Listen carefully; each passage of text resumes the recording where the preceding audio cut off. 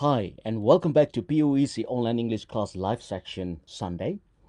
So, everybody, welcome back. Welcome back, welcome back. So, let's see who is online now. So, today I'm going to do a lot for you. I'm going to tell you how to improve your English pronunciation immediately. And I'm also going to tell you some business idioms. And I'm also going to tell you show you very great idioms, special idioms, and I'm going to tell you a lot about our new programs and so on. And like usual, Poo Poo Online, our first comment student, welcome back, welcome back, welcome back. And Shui, hello, how are you doing? How are you, ladies?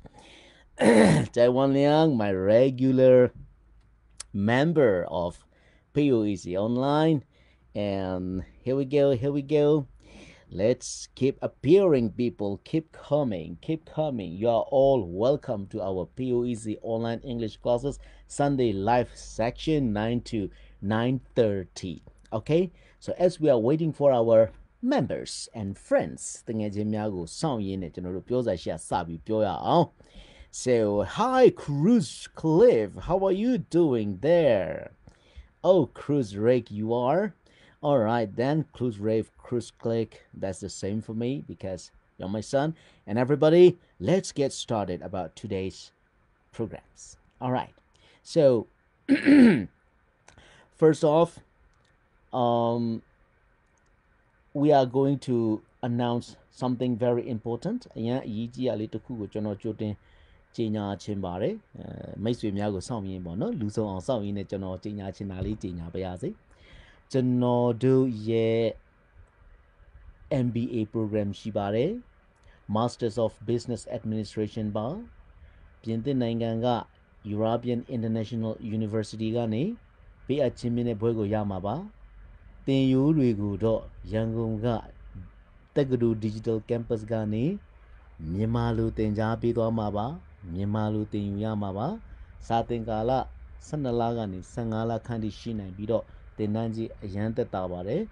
တလားကိုတသိန်းကျော်စီပဲသွင်းရတယ်ကျွန်တော်တို့ရဲ့တန်းခွဲအသစ်ကဒီအောက်တိုဘာ20မှာဆိုရင်စပါပြီနော်ကျွန်တော်တို့လာရှုကလည်းတက်နေကြပါတယ်အခြားမျိုးတွေကလည်းတက်နေကြပါတယ်ကျွန်တော်ကိုယ်တိုင်လည်းတက်နေပါတယ်အရန်ကိုအစဉ်ပြေကောင်းမွန်တဲ့တက္ကသိုလ်ရဲ့ MBA program ကိုတက်ရောက်ဖို့လည်းကျွန်တော်ဖိတ်ခေါ်ပါတယ်သိချင်တာအသေးစိတ်ကိုကျွန်တော်ကိုအချင်းမြွေးမေးလို့ရပါတယ် Okay ကဲနောက်ရတဲ့အမျိုးများလိုက်နှုတ်ဆက်ရအောင် Nimpoint, nice to meet you too. Myazumu, hello. Teda, no. Hello ba, teda ni ma ba. Sante ye, awai maleda ula, pola bila, mnyedi go shinlo pibila. Have you done cleaning the grass?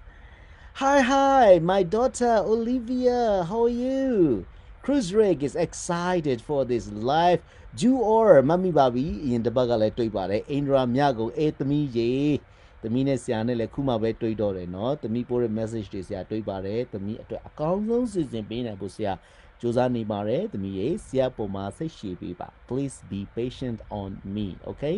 and dopamine ရှင်ဗျာ how are you I'm fine I'm very very fine နွေနီ once you worked with us ဆရာတို့နဲ့ဆုံမှုတဲ့နွေနီ how are you မတွေ့တာတော်တော်ကြာပါပြီရန်နိုင်သားလေးရေဒီနေ့တော့ဆရာ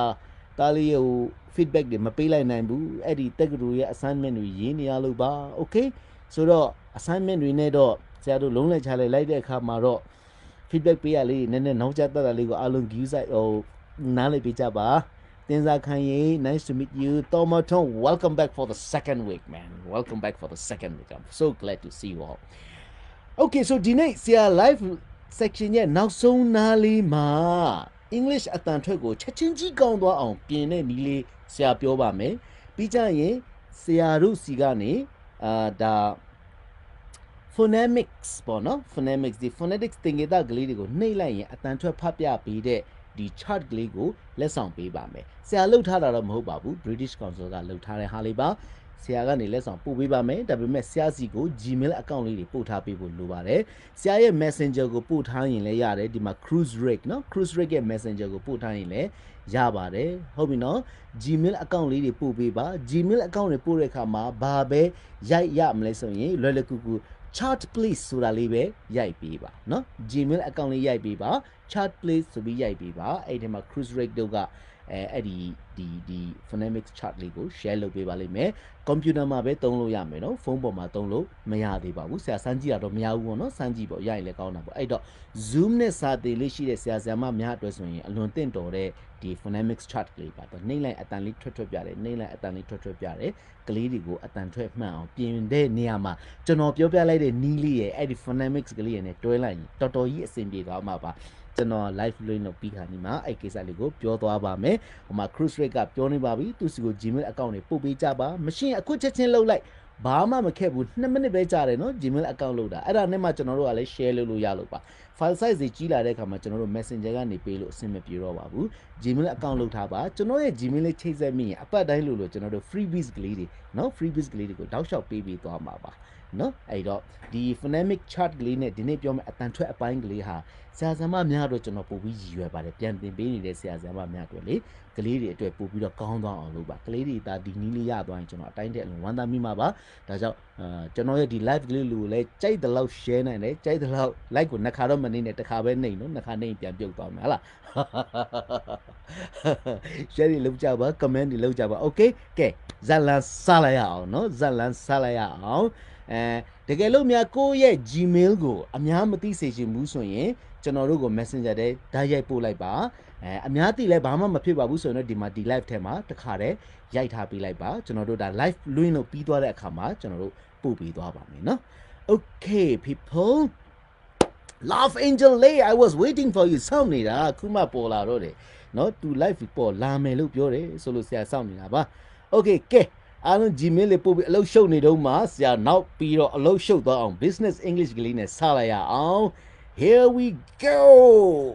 ရိုက်ထားပါ email တွေများများရိုက်ထားပါကျွန်တော် Gmail account တွေအများကြီးမြင်ချင်တယ်အဲ့မှာကျွန်တော်လည်း share ပေးခြင်းလို့လေနောက်ဒီ Gmail လေးကိုကျွန်တော်တို့ကမှတ်ထားမှာပါစိတ်ချပါအဲ့ထဲကိုကြော်ကြတယ်မပို့ပါဘူးကျွန်တော်တို့ freebies ကလေးတွေပို့ပေးပါမယ်နော်ကျွန်တော်တို့စီကပေးနိုင်တာလေးတွေကိုကျွန်တော်တို့ပေးသွားပါမယ်ဒါကြောင့်ကိုယ့်ရဲ့ Gmail လေးတွေလှုပ်ထားကြပါအခုမရှိသေးဘူးဆိုရင်လည်းပြီးရင်လှုပ်လိုက်ပေါ့ပြီးရင်လှုပ်ပြီးပြန်ပို့ပါဒီနေ့ညကိုလာလို့မြ Gmail တဲ့ကျွန်တော်တို့ပို့ပေးသွားမှာပါနော် okay ကဲစမယ်ဒီအပတ်တော့ကျွန်တော်season တွေတိုးထားတယ်เนาะ business english အပိုင်းမှာကျွန်တော်3ခုပြောသွားမယ်မနေ့လည်းကျွန်တော် business english တွေကို video ကလေးရိုက်ပြီးကျွန်တော် Paragon free group တွေ page တွေမှာတင်ပေးနေတယ်အဲ့ဒီမှာလည်းတွားကြည့်ကြပါ Chris Cliff ရဲ့အဲ့ဒီဆရာတို့ရဲ့ဒီ free group ကိုလည်းဟိုဟာလေးဒီမှာ link လေးတွေ share ပေးထားပါဦး free group ကိုလည်း join ကြပါကျွန်တော်အဲ့မှာလုပ်ပေးနေရတွေရှိလို့ပါเนาะလုပ်ပေးနေရတွေရှိလို့ပါ okay ကဲဇာလန်စမယ်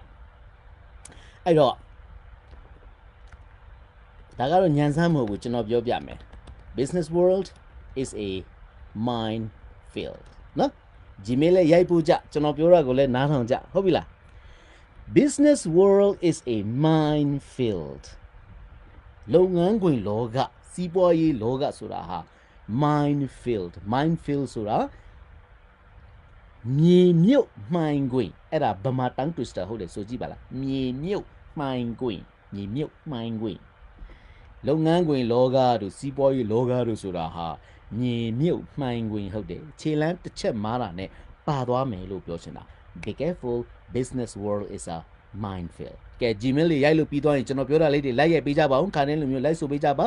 Business world is a minefield come on people လက်ချောင်းကလေးတွေရှုပ်နေအောင်လိုက်ရိုက်ထားမယ်နော် Gmail ကိုလည်းရိုက်မယ်ကျွန်တော်ပြောတာကိုလည်းရိုက်မယ် keep coming business world is a minefieldတယောက်နဲ့တယောက်တတိထားစီးပွားရေးလောကဆိုတာလွယ်တာမဟုတ်ဘူးလေဘာတွေပြောချင်ရင် business world is a minefield နော်နောက်တစ်ကြောင်းသင်ပေးပါမယ် it's a dog eat dog world outside ကဲဒါလေးကြည့်ပါ it's a dog eat dog world outside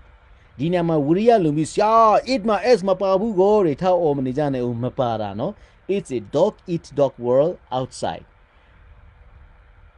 ခွေးကခွေးကိုစားတဲ့လောကလို့ပြောချင်တာကဇတ်တူသားစားတဲ့လောကပေါ့နော် Quiga quigo sare loga zatu da loga it's dog world lu pyo lai ye kuna adain be business loga soda ha sipwa yi lou ja de so ha ma zatu da sare taw na taw manya mata tai khai ja de ko amye ya yin pi yo so de tabo myoအဲ့ဒါ business ethics ပေါ့ဗျာ ethics မရှိတဲ့ဒါပုံကိုယ်တွေပေါ့ကျွန်တော်တို့တက္ကသိုလ်မှာအဲ့ဒီ ethics တွေတိတိကျကျသင်ပေးနေပါတယ်ကြွားခဲ့ပါကျွန်တော်တို့ရေးလဲညွှန်းတယ်နော်ကျွန်တော်ကိုယ်တိုင်တက်နေပြီးကျွန်တော်ကိုယ်တိုင်အရန်သဘောကျလို့ကိုညွှန်းတာပါကျွန်တော်စီကနေတခါတည်းအလုပ်ရပါတယ်နော်တက္ကသိုလ်ကိုနော်ဒီလောက်ဈေးသက်တာပြီးဒီလောက်ကောင်းတဲ့ MBA program တကယ်ပါ you should really try အားလုံးပဲလုပ်ကြည့်သင့်တယ်နော်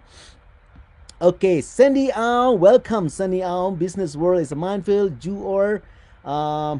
ကျွန်တော်ပြောနှစ်ကြောင်းရှိပြီနော်နှစ်ကြောင်းရှိပြီဘာလို့များ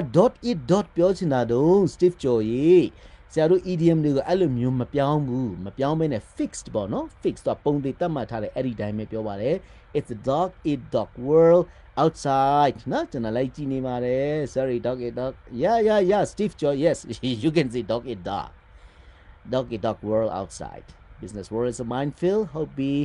Sebele dopamine nasu 3မြက်ခါတိုင်းနေတိုင်းလာတဲ့ကျွန်တော်ចောင်းသားတွေရောကျွန်တော် mix တွေရောဒီနေ့အစ်စ်လာတဲ့ mix တွေရောအားလုံးကို welcome မင်္ဂလာပါကျွန်တော်တို့ရှေ့ပိုင်းပြောစာရှိတာတွေလည်းပြောထားတာတွေရှိပါတယ်ဒါပြီးဒီ live ကိုပြန်တင်ပေးဦးမှာပါအဲ့ချိန်မှာအေးအေးဆေးဆေးပြန်နားထောင်လို့ရပါတယ်เนาะ so business world is a minefield is a dog eat dog world outside and ဒီဟာလေးတော့နည်းနည်းလေးဖတ်ရခဲ့မယ်ဒါပေမဲ့ရအောင်ဖတ်နော် in one fell swoop ဆိုတာလေးနော်နောက်ဆုံးစကားလုံးက soup ပြုတ်ဆိုတဲ့ soup နဲ့တူတယ် in one fell swoop in one fell swoop ဆိုတာတစ်ချက်တည်းဒီလိုတိမ်ငယ်ကြီးတွေကအောက်ကဝေါးကနေဆင်းလာပြီးဘုံကနေနှိုက်သွားတယ်လို့မျိုးနော်ဝေါးကနေဆင်းလာပြီးဘုံကနေနှိုက်သွားတယ်လို့ in one fell swoop လို့ခေါ်တယ် my new marketing plan took off in one fell swoop ကျွန်တော်ရဲ့ marketing plan အသစ်ကတစ်ချက်တည်းနဲ့အောင်မြင်သွားတယ်ဗျာဒီလိုမျိုးတွေပြောချင်ရင်တုံးရမယ် my new marketing plan took off in one fell swoop swoop လည်းဖြစ်နေဦးမယ်နော် swoop in one fell swoop okay so I have given you 3 business idioms business world is a minefield is a dog eat dog world outside and my new marketing plan took off in one fell swoop okay write down ချရေးမယ်တော်ကလေးချရေးမယ်ပါးစပ်ကလည်း like ဆိုမယ်နော်အစုံသက်နားလေးမှာကျွန်တော်ပြောပြတဲ့အတန်ထွက်ပြင်းနီးနဲ့လဲပြန် like ကြည့်အောင်မယ်အခုတောက်လျှောက်သွားမယ် idiom ညာစမ်းကလေးတွေကိုလည်းအတူတူဝိုင်းဖြေမယ်တက်ကြော့စွာပါဝင်ပါ please participate ပါးစပ်ကြီးပိတ်ပြီးတော့လည်းမကြည့်ပါနဲ့အိမ်ကနေလည်း like ဆိုပါကျွန်တော်နားထောင်ဖို့ကြိုးစားပါမယ် okay all right people all right ကျွန်တော်တို့စီမှာ Zoom နဲ့ new class လေးတွေဖွင့်ပေးနေပါတယ်တောက်လျှောက်ဖွင့်နေပါတယ်ကျွန်တော်တို့ကိုစုံစမ်းပါရှိသမျှအတန်းကိုပြောနေရင်လည်းအရန်မြားသွားမှာမို့ကျွန်တော်တို့ဟိုစုံစမ်းရင်ကျွန်တော်တို့ပြောပြပေးပါမယ်9နှစ်အရွယ်ကလေးကနေ10တန်းအထိတောက်လျှောက်ကျွန်တော်တို့မှာ class တွေရှိသလိုတက်ကတူတက်နေစေကျောင်းတို့ကျောင်းသားတွေနောက်လုပ်ငန်းဝင်နေတဲ့ကျောင်းတို့ကျောင်းသားတွေနောက်ပြီးတော့ manager level တွေ IELTS ဖြေမဲ့ကလေးတွေဆံဝန်များဟုတ်လားဟို Thai မှာ Mahidol သွားမယ် IELTS လို့တယ် Australia သွားမယ် IELTS လို့တယ်စသည်ဖြင့်တက်လို့ရတယ်နော် Zoom class ရှိတယ် regular class တွေရှိတယ်ဟုတ်လားအမျိုးမျိုးတက်လို့ရတာဖြစ်တဲ့အတွက်စုံစမ်းပြီးတော့ငွေသွင်းပြီးတက်လို့များတဲ့ကလေးမလေးတယောက်ရှိပါတယ်ဟုတ်လားတမီးအတွက်ဆရာစီစဉ်ပေးနေပါတယ် okay don't worry တမီးရေမပူပါနဲ့တေချာလုပ်ပေးပါမယ်ဟုတ်ပြီနော်ကဲအဲ့တော့ idiom စမယ် let's start the idiom oh I'm so excited now let's see who's gonna win all right so now I am going to take my idioms from here here is my first idiom for you today I hope everybody will be able to answer that I'm still waiting and let's start ဒီထဲမှာကျွန်တော်တို့ Netflix ပေါ်မှာ Emily in Paris ဆိုတာကိုကြည့်လိုက်မိသူရှိလား Netflix ပေါ်မှာ Emily in Paris ကိုကြည့်လိုက်မိသူရှိလား Emily in Paris hello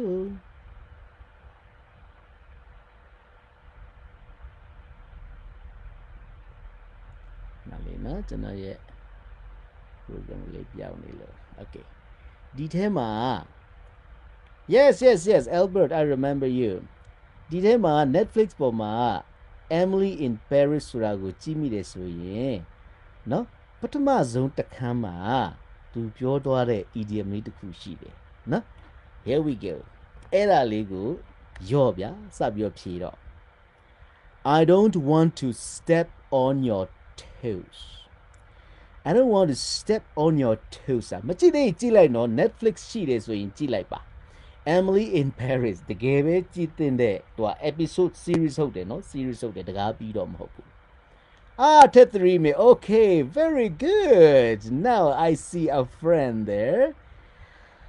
that was a great movie and yeah Indra Myago you watch it very good so in that movie in the first episode in the first chapter you see they use this I don't want to step on your toes Emily ပြောခဲ့ပါတယ်ဒီစကားလေးကိုလေအဲ့မှာအဓိပ္ပာယ်ကဘာများဖြစ်မှာပါလဲငါမင်းကိုနာကျင်အောင်မလုပ်ချင်ဘူးငါမင်းကိုအငိုက်မှာမတိုက်ချင်ဘူးငါမင်းကိုစိတ်အနှောက်အယှက်မဖြစ်စေချင်ဘူး which one A B or C let's keep typing down okay ရိုက်တော့ပြောစားရှိပြောတော့Tiha Shane called Nelson welcome yeah I don't want to step on your toes so ကိုလည်းပြောလို့ရပါတယ်တားရဲ့ကိုသားလေးပဲเนาะ Albert စကောင်းကောင်းမှတ်မိပါတယ် it's okay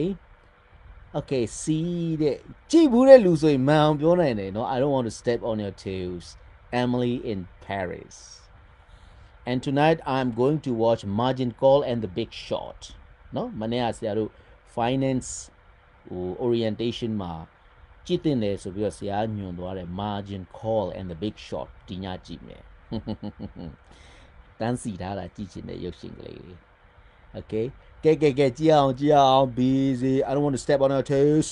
yes you mean I want you to choose the answer I want you to choose the answer see ha စီတွေများလာပြီလားကွာ A C K hope youဖြေထားတာလေအားရစရာကြီးဗျာ all right okay so I'm going to tell you now yes တော့နာကျင်အောင်မလုပ်ချင်ဘူးပြောတာလည်းမဟုတ်ဘူးအငိုက်မှာမတိုက်ခိုက်ချင်ဘူးပြောတာလည်းမဟုတ်ဘူးငါမင်းကိုစိတ်အနှောက်အယှက်မဖြစ်စေချင်ဘူးလို့ပြောတာ I don't want to step on your toes ဥပမာတချို့က तू အမျက်တနိုးလုပ်နေတဲ့အလုပ်ကိုသူများဝင်လို့ရင်မကြိုက်ဘူးနော်အဲ့လိုလူကိုပြောတယ် okay I wanted to help but I didn't want to step on your toes ငါကူတော့ကူညီချင်ခဲ့တယ်ဒါပေမဲ့မင်းစိတ်နှောက်ယှက်ဖြစ်သွားမှလည်းဆိုးရတယ်နော် I wanted to help you but I didn't want to step on your toes I wanted to help you but I didn't want to step on your toes sorry am I stepping on your toes ဟာငါမျိုးစိတ်အနှောက်အယှက်ဖြစ်အောင်လုပ်နေပြီလား sorry am I stepping on your toes အဓိကကတော့ तू လုပ်နေတဲ့အလုပ်ကိုဝင်ရှုပ်မိမှာဆိုးရင်ပဲပြောရမယ်နော်ဂျာနဲ့ကိစ္စတိုင်းမှာမဟုတ်ဘူးကောက်ကိုတချင်းဖွင့်နေတော့ပဲ am I stepping on your toes ဆိုမဟုတ်သေးဘူး तू လုပ်နေတဲ့အလုပ်ကိုဝင်ရှုပ်မိမှာဆိုလို့ပြောတဲ့အခါမှာပဲသုံးရမယ် am I stepping on your toes am I stepping on your toes okay now let's go to idiom number 2 yes long time no see and so on yeah Cruz Rake says my sister was busy but she was excited in her homework I was going to help but I didn't want to step on her toes Cruz Rake လောက်ပြနေတဲ့ဥပမာလေးကြည့်ပါ Cruz Rake ကတော့ကျွန်တော်တို့ Paragon Online English class ရဲ့အငယ်ဆုံးပေမဲ့အရန်ကိုအားကိုးရတဲ့ဆရာတယောက်ပါ Cruz Rake lesson တွေအမြဲတင်ပေးနေတာသူပါပဲเนาะno it's okay you are welcome Cruz ဟောအခုလေကျွန်တော်လုပ်နေတဲ့ live မှာသူဝင်ပြောလို့အနောက်ရှေ့ပေးမိပြီလားဆိုပြီးသူမေးလိုက်တာ am I stepping on your toes you're welcome Cruz Rake you're welcome okay ကျွန်တော်သားငယ်နော် now let's take another one နောက်တစ်ခုကြည့်အောင် I keep stepping on my own toes here we go ကဲဒါလေးကိုမှန်အောင်မှန်းနိုင်တော့တော်တယ်ဗျနော်ဒါလေးကိုမှန်အောင်မှန်းနိုင်တော့တော်တယ်ကဲလာပြီ Canary long time no see Canary ဂီတာအရန်တီးတတ်တဲ့သမီးလေး Canary ဆရာကိုမမေ့မလျော့နော်လာကြည့်တတ်တဲ့ Canary တတိယပါတယ်သမီးရေအရင်လိုပိန်တော့လှတော့မဲလားပုံလေးပြအောင်ဟာလား Kanama Walter Winji like me. Okay, now this one. They brought the house down to a balu tino. Turo go prita apira wewe kwebela. Turo long za wema naina wewe kwebela. Turo yampi chara in down bureau mela. Let's think, okay? ကျောင်းသားဟောင်းတွေ Paragon alumni ဆိုပြီးတော့ group အသစ်ဖွင့်ပေးထားတယ်အဲ့ဒီထဲမှာတခြားဟာတွေနဲ့မတူတာတွေလဲတင်ပေးနေတယ်เนาะကျောင်းသားဟောင်းမှရင် online ကပဲဖြစ်ဖြစ် in class ကပဲဖြစ်ဖြစ် alumni ကို join ကြပါ Cruise Rate please give the link of Paragon alumni please နော်အိုးကျွန်တော်ကြေညာစာအကြီးကြီးတစ်ခုရှိတယ် big announcement COVID ကိုပဲကျေးဇူးတင်ရမလို့ဖြစ်နေတယ် COVID ကာလမှာအကြောင်းတွေပိတ်တော့နိုင်ငံတကာအကြောင်းတွေလည်းပိတ်တော့အားလုံး online ပေါ်ရောက်လာကြတယ်အားလုံး online ပေါ်ရောက်လာကြတော့အခုအားလုံးမှာအခွင့်အရေးဘာသွားရှိလဲအထူးသဖြင့်ဆရာဆရာမများမှာဘာအခွင့်အရေးသွားရှိတယ်လဲဆိုရင် TEFL Teaching English as a Foreign Language Organization တကဘာလုံးမှာဆရာဆရာမများကိုအတိအမှတ်ပြုလက်မှတ်ထုတ်ပေးနေတဲ့အဖွဲ့အစည်းကြီး TEFL ရဲ့ affiliate center ဖြစ်သွားပါပြီ Paragon International ကဒါကြောင့်အင်္ဂလိပ်စာသင်နေတဲ့ဆရာဆရာမများကိုအင်္ဂလိပ်စာသင်နေတာကိုအတိအမှတ်ပြုလက်မှတ်ယူခြင်းနဲ့နိုင်ငံတကာအတိအမှတ်ပြုတဲ့ကမ္ဘာကအတိအမှတ်ပြုတဲ့လက်မှတ်ယူခြင်းနဲ့ဆိုရင်ကျွန်တော်နဲ့ဆက်သွယ်လို့ရပါပြီကျွန်တော်သင်ပေးမှာမဟုတ်ပါဘူး TEFL ကဓာတ်ရိုက်သင်ပေးမှာပါ online class ပါသင်တန်းကြီးတွေလည်းမများပါဘူးเนาะမများဘူးဆိုမများပါဘူးဒါပေမဲ့သူ့အထိုက်လဲကိုလေးတော့ရှိမှာပေါ့နော်ထိုက်တန်တဲ့တန်ဖိုးကိုတော့ပေးရမှာပေါ့ဒါပေမဲ့ကိုအတိမတ်ပြုလက်မှတ်ရပါမယ် certificate level diploma level တောက်လျှောက်ရှိပါတယ်နော်ကျွန်တော်ကိုဆွေးနွေးကြပါအင်္ဂလိပ်စာသင်နေတဲ့ဆရာဆရာမများမိမိကိုနိုင်ငံတကာအတိမတ်ပြုတဲ့ TEFL လက်မှတ်ယူမယ်လက်မှတ်ကဒီတိုင်းယူတာမဟုတ်တက်ရသေးရဲ့လေစာဘယ်လိုသင်ရမယ်ဆိုတော့သူတို့သင်ပေးသေးတယ်လေနော်အဲ့ဒီတန်လေးကိုတက်ချင်တယ်ဆိုကျွန်တော်နဲ့ဆက်သွယ်လိုက်ပါကျွန်တော်တေချာဆောင်ရွက်ပေးပါမယ်နော်။ကျန်ကိုလည်းအကျိုးတော်ဆောင်ကြီးဖြစ်လာပြီလားမသိပါဘူးတဖြည်းဖြည်းနဲ့။ဒါကတော့စေတနာနဲ့ပြောပြတာပါနော်စေတနာနဲ့ပြောပြတာပါကျွန်တော်လုပ်ပေးနိုင်တာလေးကိုပြောပြနေတာပါ။ Okay ဆွေဆွေမြင့် congratulations thank you ဆရာလည်းဝမ်းသာပါတယ် TEFL Teaching English as a Foreign Language ပါ Okay so let's go to third idiom နောက်တစ်ခုကိုသွားမယ်ဗျာ Okay I'm coming here Oh, ကျွန်တော်မပြောရသေးဘူးအဖြေမပြောရသေးဘူး Okay, let's go and check the answer. Ju or ဝက်ဝက်ကွဲပဲတဲ့နော်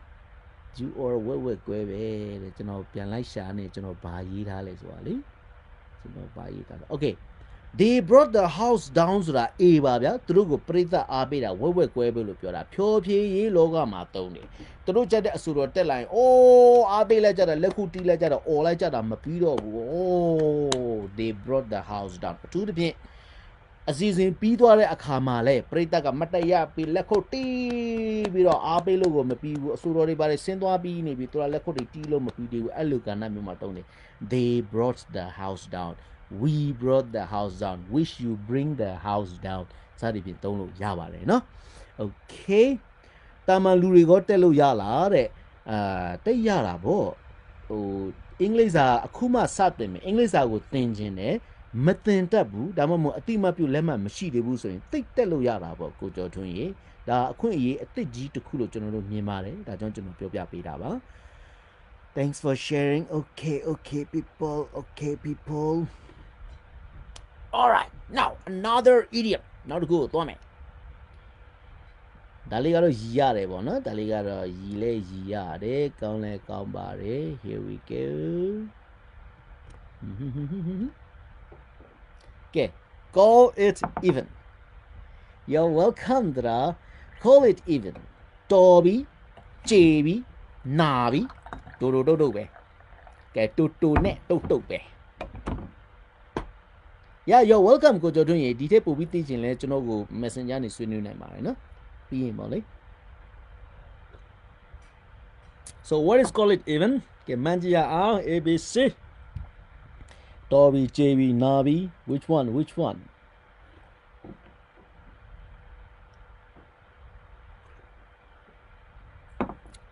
Poo Tomato Cruise Rake Keep coming လက်လေးတွေတော့မနော် Victoria's mom, thank you. Victoria is also here, thank you. May, my daughter, is here. My princess, love Angel A. Okay, your son, you want Indra Miago B.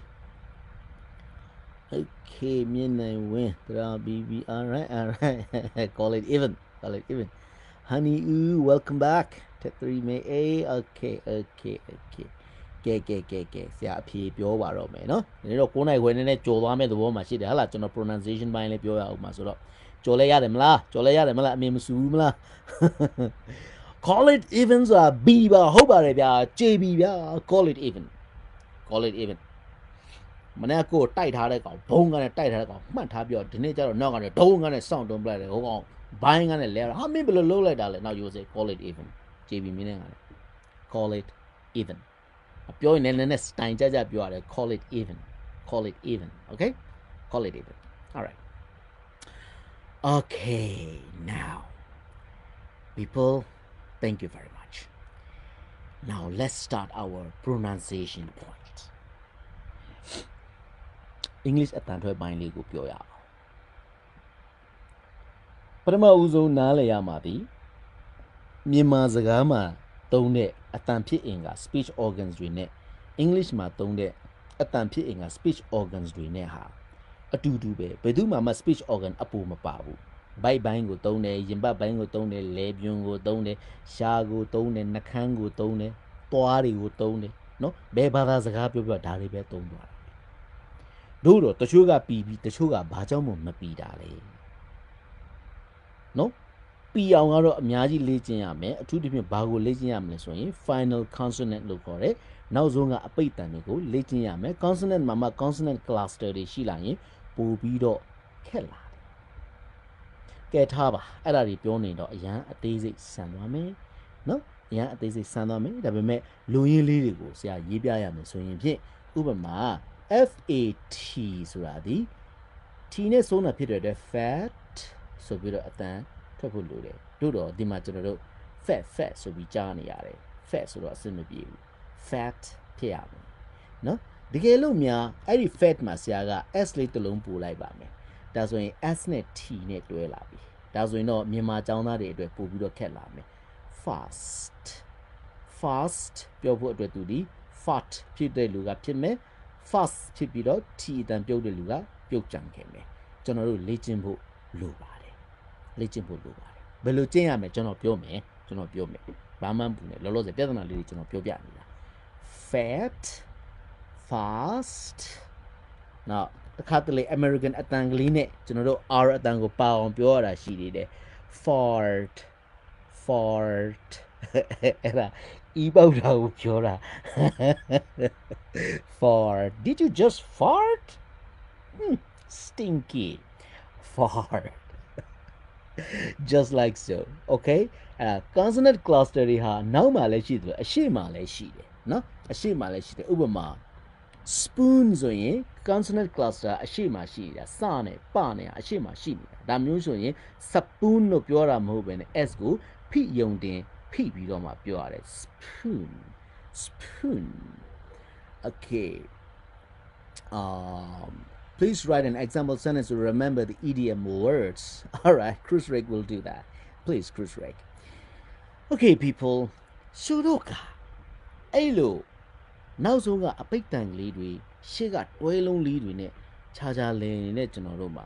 နောက်ပြဿနာတစ်ခုကျွန်တော်ဘာကိုသွားမြင်တယ်လဲဒီ phonetics သင်လိုက်တဲ့အခါမှာဘာအတန်ကိုသွားမြင်တယ်လဲဆိုတော့ပြောပါပြီ English အတန်ထွက်ကိုချက်ချင်းကြီးတိုးတက်စေမဲ့နီးလန်းလေးကျွန်တော်ပြောပါပြီ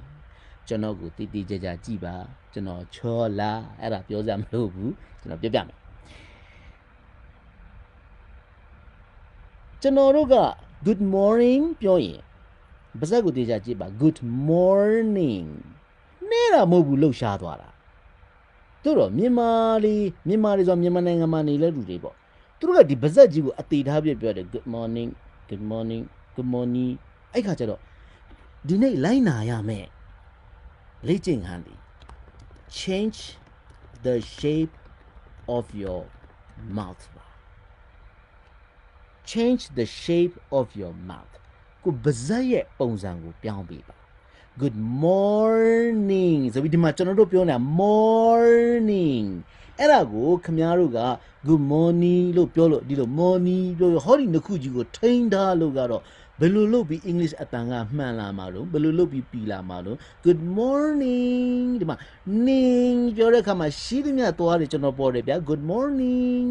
အဲ့ကိုသွားတစ်ချောင်းမှမပေါ်အောင်တချို့လူတွေပြောတတ်တယ်တော်ပါ Good morning ဘယ်လိုများပြောလဲမသိအဲ့လိုပြောလို့ကတော့ဘယ်လိုလုပ်ပြီမှာတော့ဒါကြောင့် English လို့ပြောရင် English handpan အမူအရာထွက်လာရမှာပဲလေဒါတွေတော့မလုပ်နဲ့ယွန်စရာရလားမလုပ်နဲ့ဒီနှခမ်းပုံစံကလေးကိုလူတို့လိုက်ပြောင်းရမှာပေါ့နော်အခုကဲခုနက spoon ပြောမယ် spoon အဲ့ဒီ spoon ဆိုတဲ့ zoom ကိုကျွန်တော်တို့ရဲ့ပါဇက်က spoon ဆိုပြီးဒီလောက်တိတိတတ်တာကြီးခြုံထွက်လာတာကိုခင်ဗျားတို့ကပြောတဲ့ခါမှာ spoon ဆိုပြီးတော့ဒါကြီးအဲ့လိုစိတ်ပြီး spoon ပြောနေဘယ်လိုလုပ်ပြီးမှာလဲဒါကြောင့်အားလုံးလိုက်နာရမှာဒီ change the shape of your mouth ပါဇက်ရဲ့ပုံစံကလေးကိုအများကြီးလိုက်ပြောင်းပေးပါနော်အဲ့တော့အခုကျွန်တော်တို့ share ပေးမဲ့ phonemic chart မှာဥပမာ it ဆိုတဲ့သင်္ကေတကိုနှိမ့်လိုက်ရင် it ဒီမှာ it English မှာအတူဆုံး vowel နော်အတူဆုံး vowel I ပုံစံကလေးမှာ dot မပါဘူးဒါကျွန်တော်ဒီမှာမရှိဘူး I ပုံစံမှာ dot ပါတာပဲရှိလို့နော် I ပုံစံကလေးမှာဥပမာ sit sit ကဲဘာမှမဟုတ်တဲ့ sit ဆိုတဲ့စကားလုံးကိုပြောဖို့တော့မှကျွန်တော်ရဲ့ပါးစပ်ကလေနောက်ကိုပြဲသွားတာဒီမှာကြည့် sit အဲ့ဒီလို sit ပြောရမယ့်ဥစ္စာကို sit ပြောနေဘယ်လိုလုပ်ပြီးမှလဲအဲ့ဒါကြောင့်ဆရာဆရာမများရောကျောင်းသူကျောင်းသားများရောပြင်ကဝါသနာရှင်များရောအင်္ဂလိပ်စာတိုးတက်ခြင်းသူများရောကျွန်တော်တို့ share ပေးတဲ့ phonemic chat ကလေးကိုတစ်ခုပြီးတစ်ခုလိုက်နေပါတစ်ခုပြီးတစ်ခုလိုက်နေပြီးတော့ဆိုတဲ့အခါမှာဒီ shape of the mouth ကိုပြင်ပေးပါတကယ်လို့များအဲ့ဒီ shape of the mouth ကိုဘယ်လိုပြင်ရမလဲဆိုတာမသိရင်ကျွန်တော်ကိုယ်တိုင်ဖတ်ပြထားတဲ့ video ကလေးကို request လုပ်ပါအဲ့ဒါကိုကျွန်တော်တို့စီစဉ်ပေးပါမယ်လောလောဆယ်ကျွန်တော်တို့ဒါဟိုဒီနေ့ share မဲ့ထဲမှာတော့မပါသေးပါဘူးစီစဉ်ပေးပါမယ် okay a e e a ဆိုပြီးတော့တွားရမယ်အတန်အဲ့တော့ရိုးရိုးလေးစကားလုံးတွေကိုပဲကျွန်တော်ရွတ်ပြမယ်ဟော m a n d man အဲ့ဒါကိုမြန်မာနိုင်ငံမှာဖတ်လိုက် man ဟာတော့ man ဆိုပြီးတော့ကြွတ်သားတွေဒီနောက်ကိုတွားရမယ်ဥစ္စာမတွားမင်းနဲ့ man ဆိုပြီးတော့အပေါ်အောက်ပဲရွေ့နေတဲ့အခါကျတော့ဘယ်လိုလုပ်ပြီးတော့ man ဆိုတဲ့အတန်ပြီလာမှာလို့ဟုတ်လားကဲရိုးရိုးလေးပဲ excuse me ဆိုတာလေးကိုကျွန်တော်တို့ကြည့်ရအောင်ဒီ excuse me ကလည်းမြန်မာနိုင်ငံမှာ excuse me ဆိုပြီးတော်တော်ဖတ်ကြတယ်ဟုတ်လား excuse me နဲတာမဟုတ်ဘူးလှုပ်ရှားသွားတဲ့ muscle တွေကအဲ့ဒါကိုဒီ muscle တွေတခုမှမလုပ်ဘဲနဲ့ excuse me ဆိုပြီးအန်ကြီးကြိတ်ပြီးတော့ excuse me ဟိုကျွန်တော်တို့ဟိုချက်တူရေးတွေပြောသလိုဟုတ်လား excuse me အဲ့လိုလုပ်နေတော့ဘယ်လိုလုပ်ပြီးမှာလဲဒါကြောင့် change the shape of your mouth ဒီနေ့အားလုံးပဲဒိုင်ခံရွတ်ရမှာရွတ်မယ် change the shape of your mouth အားလုံးရိုက်ပေးပါအဲ့ဒီတကြောင်းကိုရိုက်ပေးပါ change the shape of your mouth နော် change the shape of your mouth you have to change the shape of your mouth okay now let's practice some more words တချို့ဟာလေးတခြားစကားလုံးတွေကျွန်တော်နဲ့ပြန်ပြီးလိုက်ကျင့်ကြည့်ပါဦး for example ကိုပဲပြောကြည့်ပါဦးရောဟော for example ဆိုပြီးပြောနေလို့ဘယ်လို English တန်ထွက်လာမှာလဲ for example for ကျွန်တော်ဖြည်းဖြည်းလေးပြောမယ်ကျွန်တော်အတိုင်းလိုက်ပြော for အတန်ကိုယူထားတယ် for ပါဇက်ကဒီလိုဖြစ်နေပြီဟော for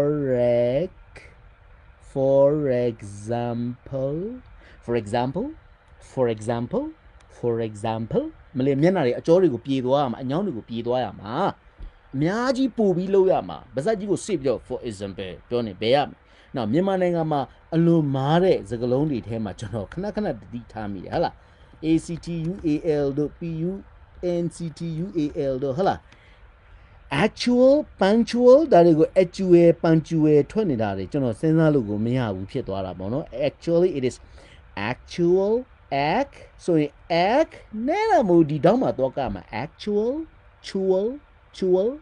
actual punctual radical whatever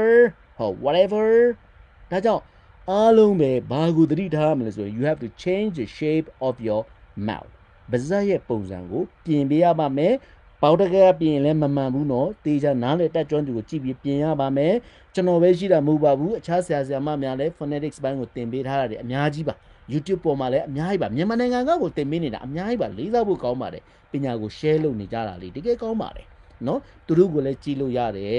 ကျွန်တော်စီကလည်း request လုပ်လို့ရတယ်နော်ကိုယ်တိုင်လည်းလေ့ကျင့်လို့ရတယ်ဂရုစိုက်ပါ change the shape of your mouth ခုချိန်ကစပြီး English အတန်တွေကို